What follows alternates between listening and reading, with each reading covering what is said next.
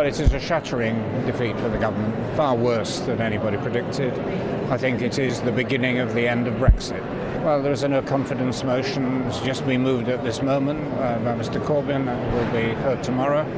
If that doesn't succeed, the Prime Minister's talked about all-party talks. But I think unless she's willing to look at the idea of going back to the people and testing out her plan against remaining in the European Union, I can't see any movement. We're going to have some flexibility on that. But the immediate requirement will be to take no deal off the table. Well, in her response now, the Prime Minister was talking about all-party talks, but trying to close down the list of options, which isn't a sensible way to start. I'm willing to go into it. I do want to see the country reunited.